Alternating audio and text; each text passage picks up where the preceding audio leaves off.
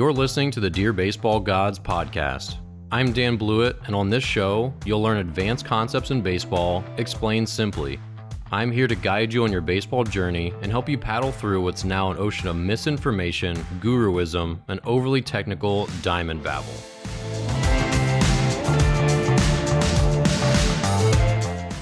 Welcome back. I'm Dan Blewett. This is the Dear Baseball Gods podcast. In today's episode, we've got three great topics. Number one, we're going to talk about the safety of lifting exercises and what the standard should be for you as a parent or coach.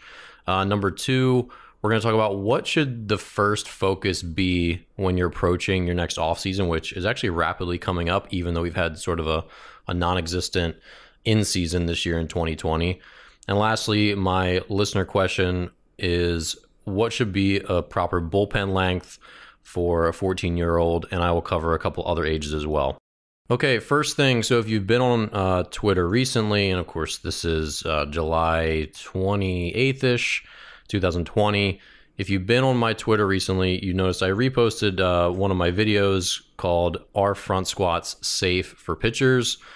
And the front squat is a unique exercise in that there's three different ways you can do it as far as your arms go. So the way you hold the bar on the front of your shoulder. So if you're not familiar with a front squat, definitely look it up on YouTube. But basically the bar sits on the front of your shoulders and it's butted up against your throat. So the barbell is held there. And what the front squat does is, because of the anterior positioning of the bar, anterior just means the front of your body, because the barbell is on the front of your body instead of the back of your body like a traditional back squat, it forces your torso to stay upright better. It forces more core recruitment. It forces your upper back to become stronger and more rigid.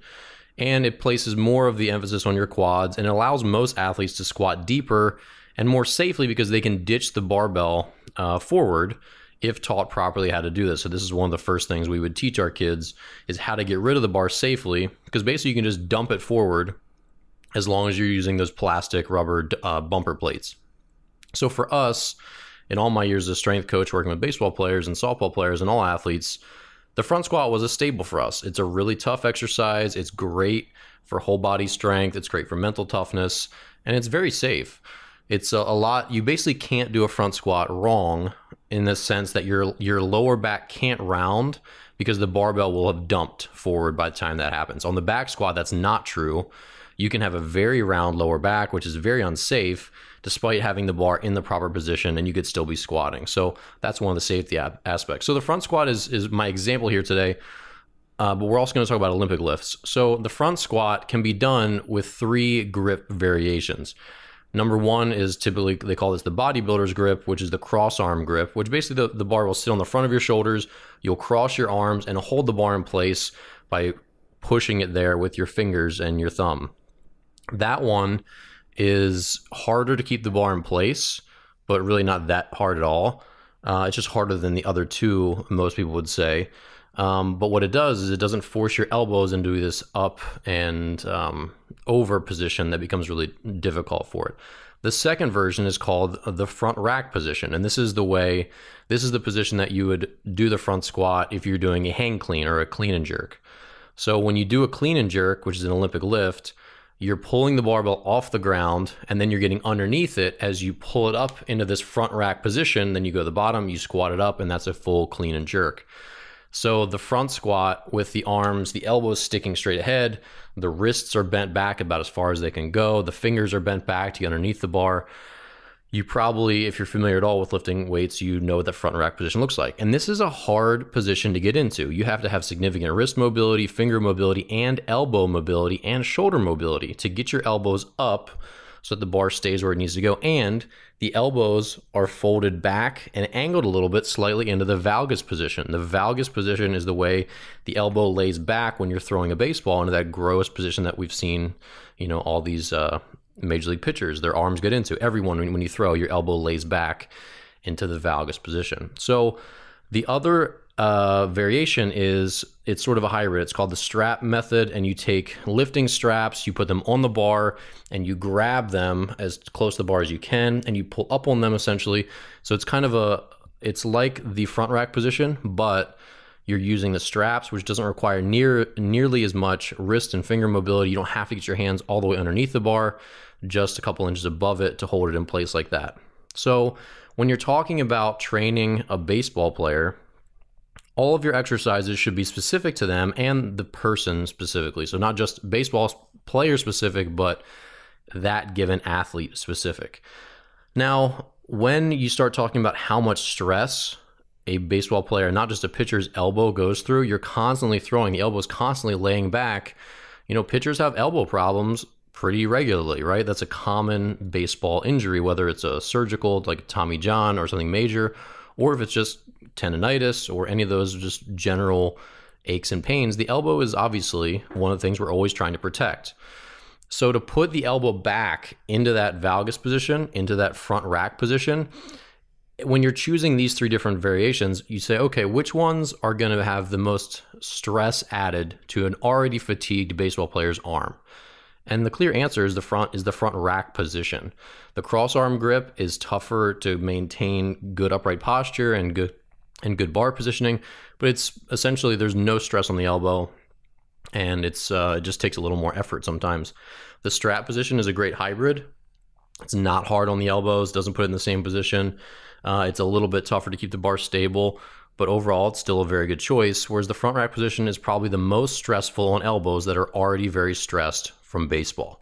That's the point. So if you're a parent taking your kid to a strength and conditioning facility under a strength coach, you would be correct to ask, why would you choose, if they're saying, hey, we're going to teach your son front squats with a front rack position, you'd say, why would you choose that variation given other options that are clearly anatomically more elbow friendly than that one? And that's a very valid question to ask. And so this is my overall point using front squats and Olympic lifts in general, because I feel, this for this front rack position, it applies equally to hang cleans. It applies equally to clean and jerks, obviously. So if you don't like the front rack position, you're equally not going to like hang cleans that much, power cleans in general, or clean and jerks for competitive baseball players, because your elbow is your moneymaker, right? So why put extra stress on it when you don't necessarily have to? Now, granted, all strength training and physical therapy essentially follows the SAID principle, which is specific adaptations to imposed demands, which means if you put a heavy barbell on your back and squat down and squat up, your body is going to specifically adapt, meaning it's going to strengthen the back and the legs to the imposed demands, which are the weight of this barbell that's now on my spine, right? That's how we grow. You grab a bicep, you grab a 20-pound dumbbell and you curl it a million times, your bicep is going to grow stronger and a little bit bigger because you're specifically imposing these new demands of resistance on your biceps. So sure, you could say that every bit of stress that we add to the body makes it stronger, right? But there's obviously a breaking point, and we all intuitively know that. We all know that you can't just squat, and not expect to start having knee pain or maybe a torn muscle at some point because it becomes too much. And with baseball players, their repetitive use of their throwing arm and the arm laying back in the valgus position and being so fast and explosive, there's already a significant amount of repetitive use on the throwing arm. So then the question is, should we add more of that similar stress during training? And the answer is probably no in that situation.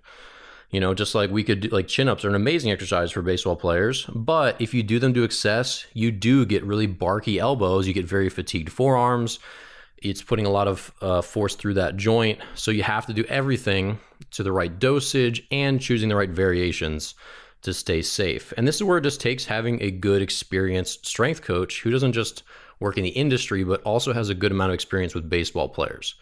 So this whole talk is basically to urge you as parents, as coaches, or as players to make informed decisions. Because I'll tell you right now, as I owned my own strength and conditioning facility for 9 years, we chose exercises on the safe end of every continuum, knowing that if a parent comes back to us and says, hey, did he absolutely have to do this exercise that hurt him to get better, to reach his goals?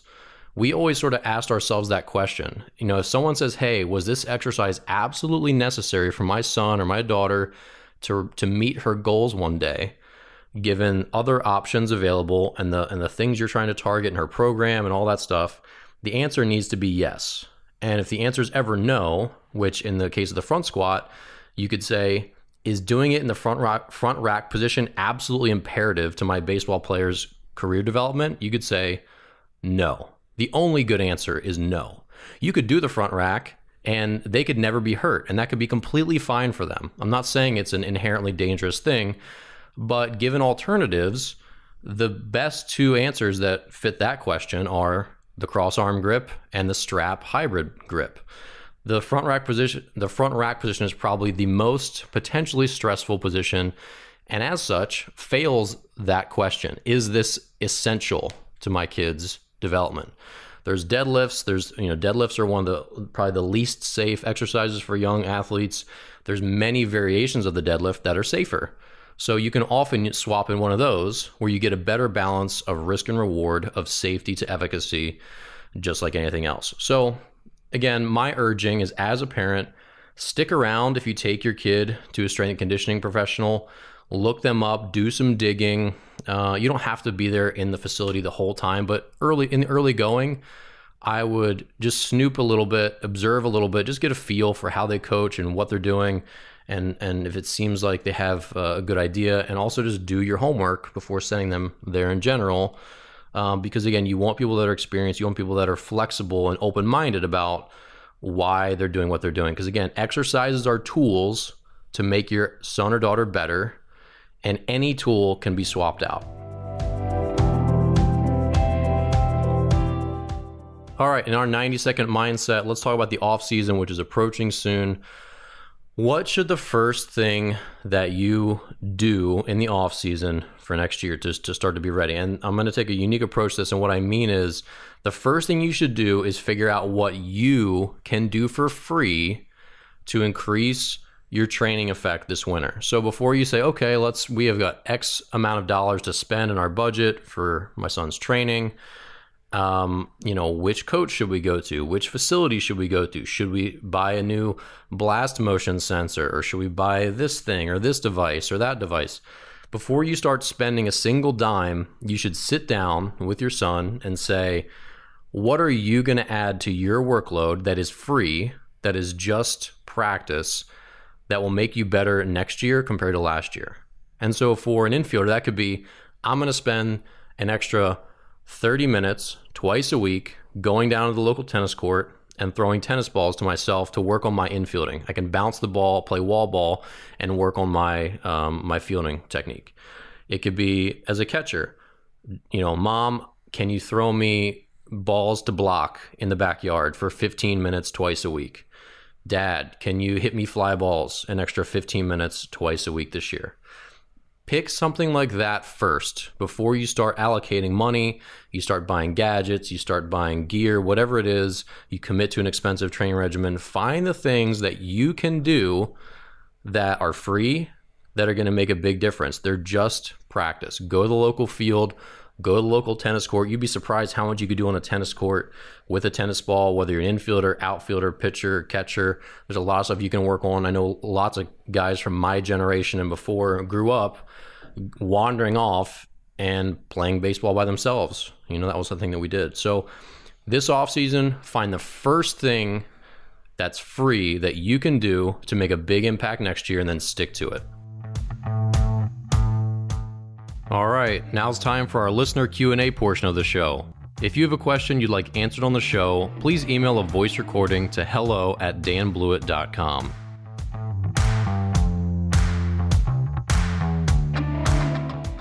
All right, and our question of the week is from Steve. Hi, Coach. This is Steve from Winchester, California. I am a big fan of your YouTube channel and podcasts. I have a question for you. I have a 14-year-old son that is a pitcher. He throws 5 or 6 days per week, including a bullpen day. For a child his age, about how many pitches should he be throwing during a bullpen session? Thank you. All right. Thanks so much for your question, Steve. I really appreciate it. And it's a good one. I get this question a lot. So basically, the standard bullpen for every pitcher during the season, or when it's not, a starting situation where you're trying to really ramp your pitch count up, is 30 to 45 pitches. That's the gold standard for all ages. Now, if you're, say, 10 and under, it's probably 30, maybe a little less. And it doesn't really have to get higher than 45 because basically your goal of the bullpen is to get your work in and kind of get out. You don't want to be fatiguing yourself too much because there's lots of throwing to be done during the week. So the thing to remember is a bullpen is one thing within the scope of your total week of throwing. So especially for a youth pitcher, you're probably going to be playing shortstop or center field or right field or catcher or whatever on your Tuesday night game, then again on Thursday, then again on Saturday. So you're getting a lot of throwing on those days, even if you're not pitching. And that is accumulating on your arm. That's, it's a good amount of throwing. Then, if you go practice on Monday, you're going to make 150 throws at practice with your team. Those throws add up very quickly. I learned that when our team wore a MODIS sensor on every player on their arms for an entire season. You'd be surprised how much you throw at practice. And then adding bullpens onto that, those numbers just continue to climb really significantly. Now, what I'll say is the only times you really go above 45 pitches in a bullpen is when you're a starter and you're trying to lengthen your pitch count out to start the season. So for college teams, there's no way around this to get your starters pitch count up. You'll start 30, 45 pitches, then you'll go to 55, 60, 65, 75, and maybe up to 80. And no one ever really goes above 80 pitches in a bullpen. And again, those are only used for preseason lengthening yourself out so you can hit the ground running on game one. And even then, in your first game of the season, you're probably going to throw, hopefully, 60 to 75 pitches tops, so really closer to 60, especially if you're an older guy. Now, if you're a younger guy, hopefully that first outing is 2 innings up to maybe 40 or 50 pitches, but I'm not going to get too far off track here. So basically, remind yourself that the standard bullpen is 30 to 45 pitches. If you're not going to throw for a while, so say it's a Tuesday and you're not really going to have much practice as a team, or you're not going to have a game until Saturday, so you've got Wednesday, Thursday, Friday. So with 3 days off, you'd be fine throwing 50, 55 pitches in a bullpen if you're kind of considering that more of like your outing for the week rather than just like your practice in between outings. And this is, again, where it gets tricky. So let's go through 2 scenarios here. So scenario 1 is you're going to pitch in relief on a Tuesday night game, and then maybe you start on Saturday. And that could be a standard thing for a youth player. So you throw 40 pitches on Tuesday and 80 pitches on Saturday. You're going to throw a bullpen somewhere between there, right? So you're probably not going to throw a bullpen on Sunday or Monday. You're going to be recovering for your outing on Tuesday. So you'd have Wednesday, Thursday, Friday to get some amount of work in before Saturday. So it'd probably be Thursday because you threw 40 pitches on Tuesday. You'd probably be off or just play light catch Wednesday. Thursday, you'd probably do a 30-pitch bullpen, and it'd probably be 70% effort or 50% effort just to get downhill, throw all your different grips, throw from the stretch, throw from the windup, throw to both sides of the plate, get in and get out. Then Friday, you'd play light catch or take off, and then Saturday, you'd pitch again.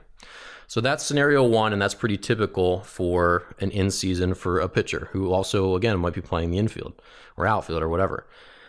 Scenario 2, let's say you only are going to start on Saturday. So you're going to throw 80 pitches on Saturday. Well, now, let's say you haven't had that start yet.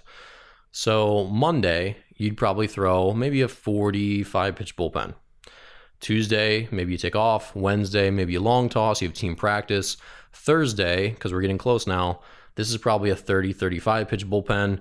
Probably 75% effort. The Monday bullpen's probably a little harder, maybe like 75, 90% effort. And then Friday you'd be off, and then Saturday you'd pitch. So the big thing with bullpens is there's typically going to be 2 intensities, 50% effort, which typically comes out at about 75% of your normal velocity, and then 75% effort, which typically comes out at about 90% of your total velocity. So if you throw 80 miles per hour, and you throw a 75% effort bullpen, that's going to be around 72 miles per hour-ish, something like that. That's kind of how pitchers perceive it, and the research has corroborated this. And if you throw 80 miles per hour and you throw a 50% effort bullpen, it's probably going to come out like 65, something like that. And there's also sort of like a cap below that where even though 70% of 80 is 24 miles per hour off, 24 off of 80 is 56, you probably wouldn't throw a 56 mile per hour bullpen because from 60 feet 6 inches, it's not really going to make it to the plate very well. And that's part of it too. Once you get to the 60-foot distance for the 90-foot diamond, you can't really go below a certain minimum of speed, because then the trajectory that you throw everything doesn't really make sense. You have to start to loft it up almost.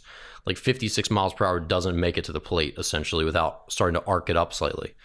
So that's something to consider as well. A guy who throws 90 or 95 can take a lot more off percentage-wise, and it's still kind of crisp. It's still downhill.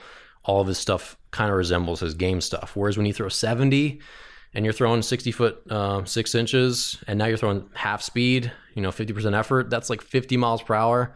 It doesn't really fly the same. So that's something to consider as well. But anyway, let me sum this up. In general, 30 to 45 pitches is normal. 50 to 75% effort is normal for a bullpen. You would only really go up into the 50 plus pitch range if you have a bunch of days off. I'd say 3 plus, and you really want to work on a bunch of stuff. So it's like, this is my outing for the week. That's fine. But when you're taking your bullpens as your work between outings, then they should be closer to the 30 pitch range. All right. Great question. Thanks so much for submitting. And I really appreciate it. Well, that's it for today's episode of Dear Baseball Gods. If you enjoy the show and would like to support me while improving your baseball IQ, buy one of my books or enroll today in an online pitching course. Sign up for any of my courses through the links in the show notes and save 20% with code BASEBALLGODS just for being a listener. My online courses walk you through pitching mechanics, strategy, learning new pitches, and mental skills training. They're start to finish an amazing solution for pitchers, parents, and coaches who want step-by-step instruction. Pitching Isn't Complicated, my first book, is a thorough pitching manual with strategy, pitch script, mechanics, mindset, routines, and other high-level pitching concepts. Not sure what your son is in for if he falls in love with the game? Dear Baseball Gods, the book, is my memoir, a story of growing up in the game, persevering through injuries and setbacks, and struggling with identity when I finally had to clean out my locker. Buy a copy today via the links in the show notes, available in paperback, Kindle, and audiobook if you just can't get enough of my voice. Be sure to subscribe to my weekly email list where you'll get updates on all my new videos and episodes. Nearly 4,000 people get my emails, and you should too. Sign up through the link in the show notes. Lastly, who do you know who can use some good advice? Please share this podcast with a friend, subscribe on iTunes, Spotify, or wherever you listen to podcasts, and subscribe to my YouTube channel where you'll find this podcast and hundreds of baseball instructional videos. As always, hustle and stay pious. I'm Dan Blewett, and I'll see you next time.